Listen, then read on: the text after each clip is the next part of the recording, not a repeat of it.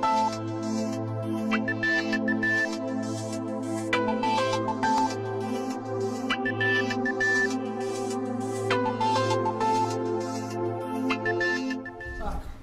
good morning, everyone. I think it's probably afternoon now. It's nice to be here, so I can talk about the EMED story once again. It's nice to see so many friends in the audience, and we've got a few shareholders as well. I know this is the last session of the day, and I know you've been running overtime, and it's nice to see that so many of you have remained behind to hear about EMED. At least that's what I thought you were doing, but I understand lunch is being served after this, so I suspect you're just hanging out for lunch.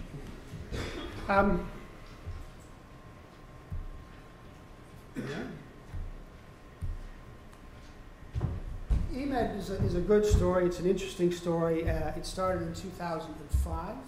We first listed on AIM with projects in Cyprus. But since that time, and it's been a very short amount of time, really, we've become the 100% owner of a very, very large copper resource and mine in Spain. And then, in fact, the mine in Spain, which I'll talk about at length today, is the project that we are focusing on the most. We will also expand that project as time goes on. And as Alistair mentioned, we have some exploration interest in Slovakia, and we have actually a gold mineral resource. All of this, of course, is 100% owned by EMED. We control our destiny in these things, and that's quite an achievement for a company that is as young as EMED and relatively small. Just so you know where we are, the gold mine is the Rio Tinto Gold Mine, and yes, it's the one that you know. It's the one that started Rio Tinto off. Our gold resource is in Slovakia, and we are heading towards a mineral license there as well, but I'll speak about that later. And of course, we have some copper prospects in Cyprus. Won't talk so much about Cyprus because we've actually parked those on the side for the time being. They're rather small. They're valuable. We'll be able to develop them, we think, in some way or use them in some way in the future. But for now, our focus is on Rio Tinto and Slovakia. Here we have a timeline of our history. It hasn't been easy going. Of course, it never is for a mining company, especially a junior mining company. But we managed to get through the global financial crisis, which was a challenge for a lot of small companies. We were very fortunate in that we have a good core of shareholders who are professionals investing in mining and understand the game very well. They also support what we're trying to do because they believe particularly in the Rio Tinto asset and the management.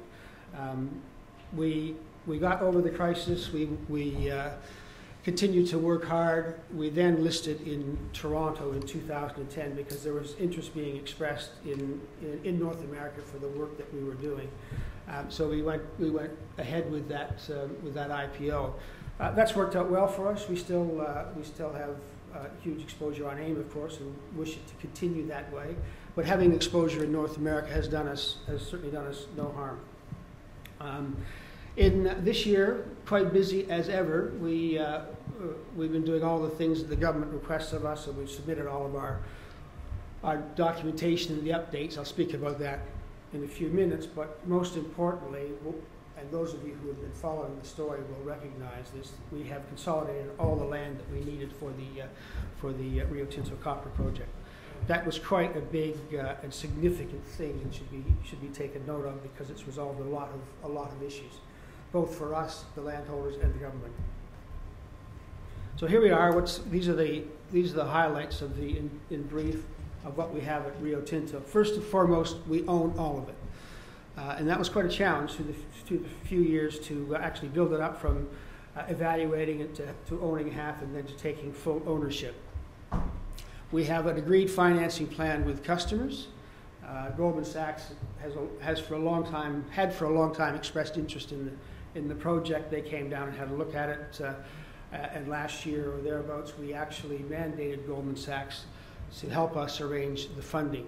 I think having been able to do that so early and get Goldman Sachs on board with their name and their support has been of great benefit to the project.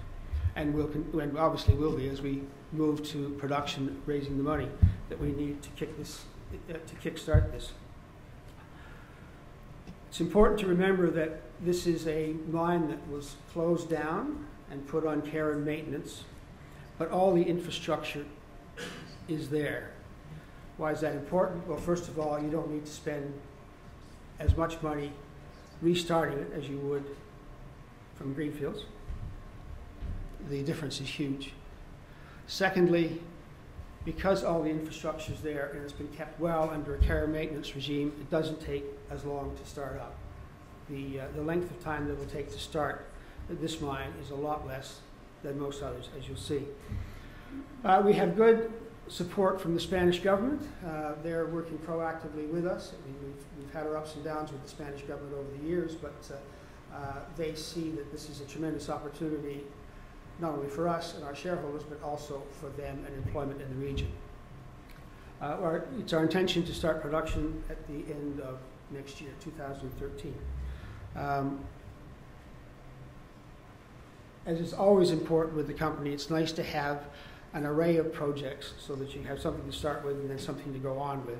And that's what we're trying to do in EMED, and we've actually succeeded in doing that, particularly with the Slovakian project that we're continuing to work on. That has a much longer development time, is smaller, but nonetheless is very worthwhile.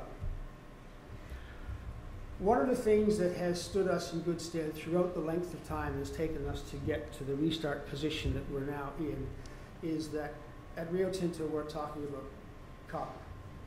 And copper, of course, is one of the strengths of the market these days. People believe in copper. The price has remained strong and will continue to remain strong. It is for this reason that our shareholders, Goldman Sachs and others, have continued to support us through a period of time that was, I admit, longer than we expected. The copper price has held up and will continue to do so. And the reason is demonstrated on this slide because the demand remains good. Copper is something that is used, it's consumed. The oncoming production coming on takes time. There are always problems with mines ongoing, so therefore the product that we are selling is one that will enjoy a pretty strong price going forward. And that, obviously, that is a key element for a mine such as this.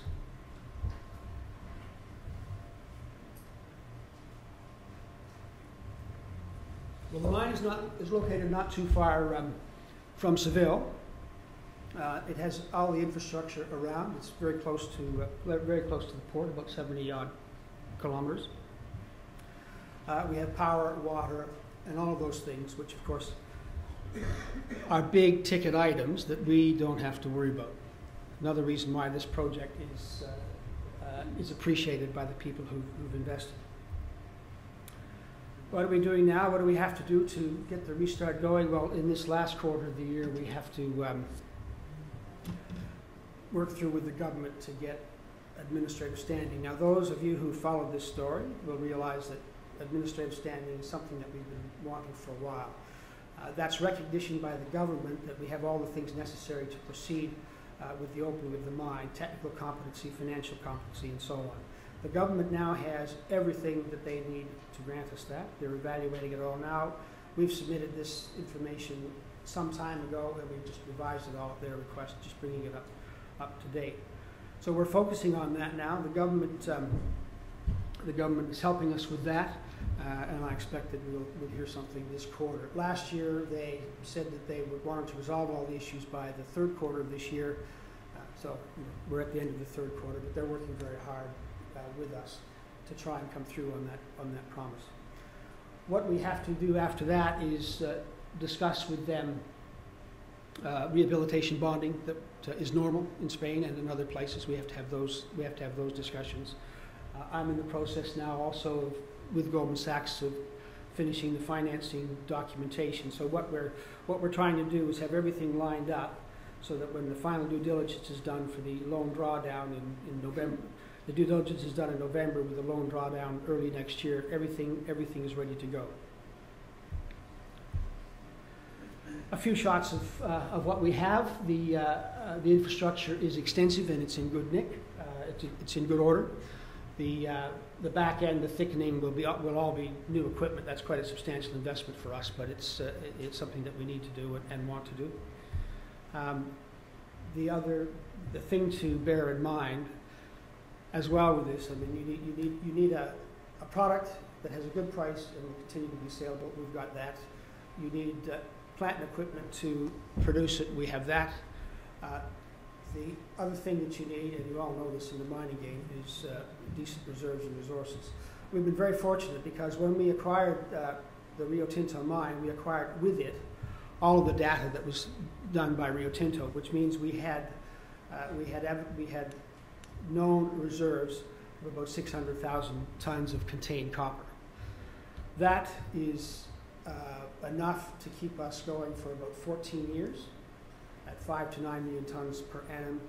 But the important thing to appreciate is that we know it's there, the bankers know it's there, and that has allowed us to proceed with the things that we're doing with the financing and the startup.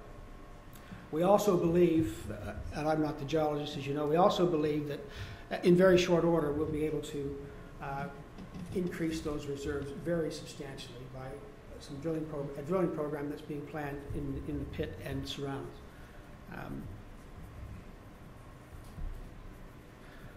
What's that in dollars and cents? Well, it's actually quite a lot. The operating cash flow at 350, which is the one that I like to look at because that's more or less around the current prices. You can pick the price you like, but it's $150 million a year. The project net present value is $500 million or more, depending on the discount rate. And of course, if you increase the price, it gets better. Now, those figures, and you have to form your own view, are a lot higher than the current value of the company. We believe that with the restart of the mine, with that sort of cash flow, with the length of time, with the amount of reserves we already have, and the fact that we'll increase the reserves substantially, it means that we really have a project here that is financially speaking, sits up and dances. It's really a very good project ready to go. So what are we going to do now? What do we have to do? Well, we're halfway up this this slide in 2012. We're looking at the admin standing, as I mentioned to you before. We have put together all of the land that we needed, so that's good. We have independent engineers, Merit Engineering, putting the final touches on the detailed plant and equipment list that we require. We will have that done this month, October. We will then bring in the Goldman Sachs independent reviewers to look at all of that for arranging finally the project finance we require. This is all aimed to start commissioning at the end of 2013. Complicated slide. We've got copies out in the back. You can have a look at that at your leisure. But we have, we have started in earnest to prepare ourselves, the site, for production startup. We're recruiting people. We've got engineers in place. We're doing, as I said earlier, more detailed studies. We are now working in close cooperation with the landholders that used to cause us problems in the area, but now they're part of us. In fact, the consideration we paid for the land was in a large part EMED shares, which they were delighted to have because they too want to be a part of what comes next in the story. We have, as part of our plan, a number of initiatives at Rio Tinto to expand not only reserves, as I mentioned earlier, but there are other things that we can do which will allow us, we think, to increase the life of mine further and increase the annual production. One of the things with a mine of this type, if you can actually increase throughput, it will drop your unit cost tremendously and the profitability goes up across the board. A very key principle that we're looking at very closely, and we'll be focusing on that once we get the show on the road. Just a brief word on Slovakia. It deserves more than a brief word, but time is at a premium. This is something we found ourselves. It's again, it's 100% owned by us. We know that it's a worthwhile resource, but we also know that we have to work with the community and government to actually get it into a position where we can move this into production. There's quite a bit of work to do, but it's very, very encouraging. It's 461,000 indicated, 596,000 inferred. The last economics we did, the gold price was a lot lower than it is now, and it looked pretty reasonable. So if we run them again, I'm sure that it will be equally encouraging, if not more so.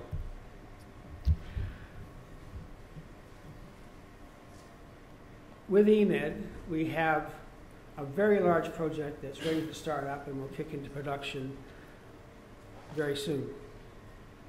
We also have other things going on which will allow us to take on other projects as time progresses. We have the resource in Slovakia, the gold resource in Slovakia, which we'll work on. That will come behind the copper. We have our interest in Cyprus, which are not getting the attention they deserve, but nonetheless they are there, and we'll be looking at them in due course. And of course, we'll spend a lot of time at Rio Tinto looking for other ways to expand production and expand the mine life, and the potential is there. We have a pretty good senior management team, and they're supported by a lot of very good people and engineers underneath. What we're trying to do at the site, it takes time, but we're meeting with some successes. We're trying to turn it into a Spanish site with Spanish professionals. We're working on that, and it's something that's quite important to us, because all of us that you see on this list anyway, we're not from Spain. We're very experienced in the mining industry and the mining game. We know what to do, but we think this is a Spanish operation and needs to be molded so that it can be taken over by Spanish residents, Spanish citizens, and we're working on that. We have a very good board. It's a board composed of people that have experience in copper trading, in financing, and in engineering, in mining.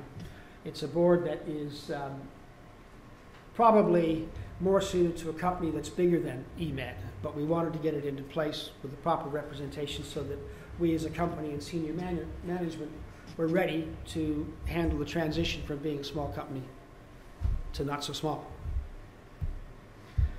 Shareholding, well, the board and management have about 6%.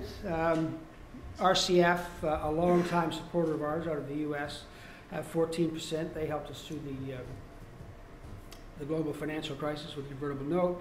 XGC, Yanggu Yuan Copper, new shareholder, 12%. That's been a very good strategic alliance for us. We talked to a number of Chinese smelters last year. They were all interested because they all need offtake. That of itself was gratifying. But this company was really keen to get involved in Europe. This was their first investment here. They liked the asset, they liked the people, and obviously they wanted the offtake. It's quite a small amount of offtake in terms of their size, but they were very keen to support it. And they have twice put in money as they lifted their investment. RBC Asset Management, very big fund out of Canada. They came in during the IPO in 2010. Rand Merchant Bank, a name you recognize, Rumbo 50. Rumbo is the company that owned most of the land around the mine that we needed to begin operations. Rumbo is the company that was not cooperating with us formally and causing issues, some of which you would have read about in the releases. Rumbo is now a major shareholder and are completely aligned with us, and in fact are helping us jump through the final hoops with the government. So it's a very good, deal to have put this together. And the other thing with the landholding situation is that the government greeted it with, I think, a collective sigh of relief, mainly because they knew that it would shorten the timeline a lot rather than go through the compulsory acquisition, which was always a path open to us, so we always knew we'd get the land.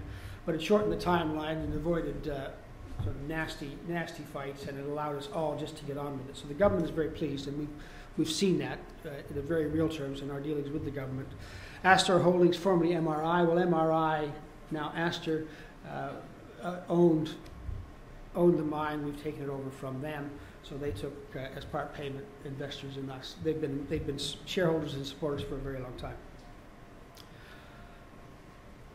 This looks like a complicated slide. It's not. It is to show you the sad fact, that, which you know already, that the mining sector overall has performed not so well in the last little while. This is the TSX, not AIM. Probably mirrors it. So if it's any consolation, the EMED share price, and I think it's an important point to make, to be perfectly frank, that the EMED share price has held up rather well in very, very difficult conditions. And I think it's done that because people really do recognize the value of what we have here and the work that's gone into it, and the fact that we're just on the threshold of getting what we need from the government so we can begin our production plans. How much money is it going to cost? Well, a couple $100 million, which $200 million, which is a lot less than if we were starting from scratch.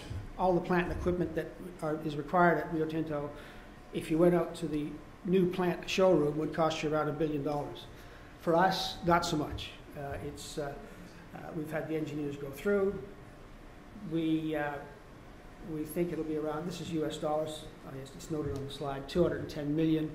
We have found, we've lined up through Goldman Sachs, 190 million of that, 175 from Goldman Sachs. They'll be helping us to arrange that, and the Chinese smelter that is now our shareholder is providing an overrun facility if we need it. We've always said that we'll need to raise funds in the fourth quarter of this year, and we will do that so we can top up. But the important thing is that because of the project the way it is, we've got the financial support not only to keep going, but the financial support that will be required to get the show on the road. So here we are. The market cap is about 120 million pounds. The NPV of the project is much greater than that. You'll have to take your own view, but it is greater than the current share value. We are on the threshold of beginning the project in Spain. We're all ready to go. We think we'll get what we need from the government very soon, in accordance with their promises. We've taken some major steps this year, getting through some of the hurdles that were in front of us. We have a terrific team, not only shareholders and members of the board, but more importantly, those people on the ground at Rio Tinto who are actually going to do this for us. Very good team. In the future, as you've seen, we've got other projects that we will work on, but there's no doubt right now the focus for us is on the copper project. There we are. Thank you.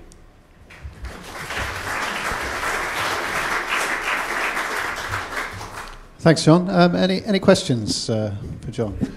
One right there. I'm a bit confused as to the price that you get for ore versus the price for cathodes, and how much time it takes to refine it, where the nearest refinery might be. The nearest refinery is about 75 kilometers down the road in Huelva, and we can ship there. Or the Chinese. Use the mic. Use the mic at the left. Oh, sorry. Is that better? Yeah. I generally like to walk around, but I can't hear. Fortunately for us, the nearest smelter is in Huelva, which is about 75 kilometers away. So we can truck the copper concentrate there, and the port is also in Huelva as well. So we can ship from there. We need to finalize marketing arrangements, but I mean, we've sold offtake to XGC, the Chinese company, already. We've had inquiries for from other potential customers. Atlantic Copper, who are situated in Huelva, want some of this as well. We've been talking to them, and we'll get down to specifics this time, because we all know that getting the startup is imminent. So for us, and we are sellers of copper concentrate, we're not going to do anything else. It's relatively straightforward. Just drive it down the road and leave it at port, either to be shipped out or into the smelter. So as soon as it's loaded on a ship, you can get a NLC for the price. We can. I mean, we're looking at the details of how that will be done, but it'll be done in the normal way, and there'll be the normal toing and froing about how long and when and how much and that sort of thing. But it's all standard stuff. Yeah, great. Yeah, there's a question in the middle here.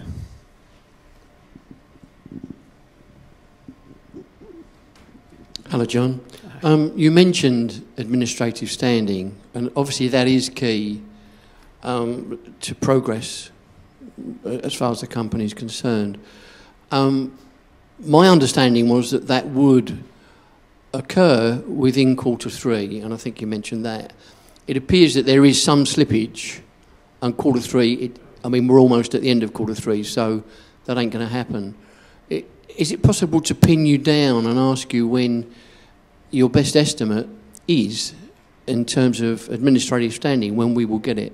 Yeah, that's a fair question, and our shareholders have been ever patient on this issue because we've had guesses before as to when we would get administrative standing. It's a key element, obviously.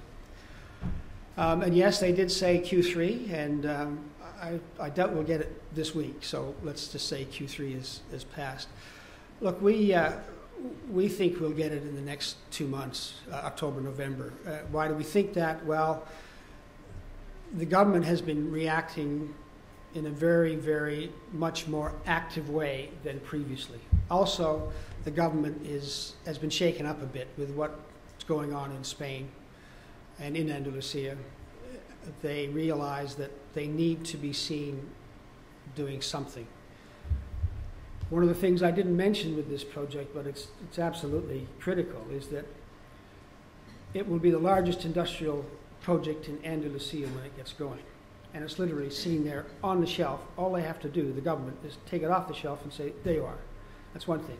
The second thing is unemployment in Andalusia is higher than anywhere else in Spain. Spain is higher than anywhere else in Europe.